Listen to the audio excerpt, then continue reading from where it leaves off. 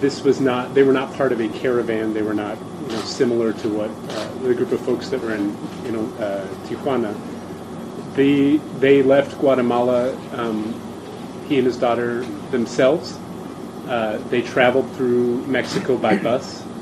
They did not walk, and they arrived at the border by bus with the wall in sight. And so when they crossed the border to specifically seek out Border Patrol to seek relief, which was their intention, they had been walking for a few hours, but they had not been walking for days.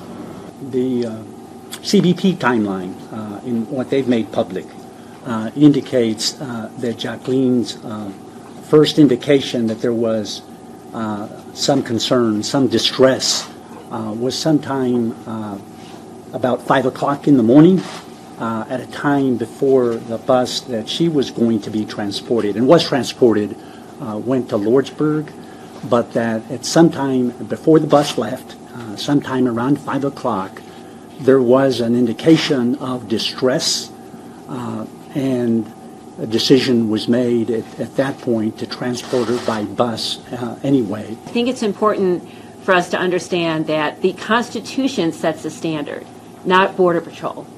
And the constitutional standard, and the government has admitted this in prior litigation in the Tucson sector, the constitutional standard is that there is a system of ready access to adequate care, and mismanaging or denying in proper intake screening is a constitutional violation.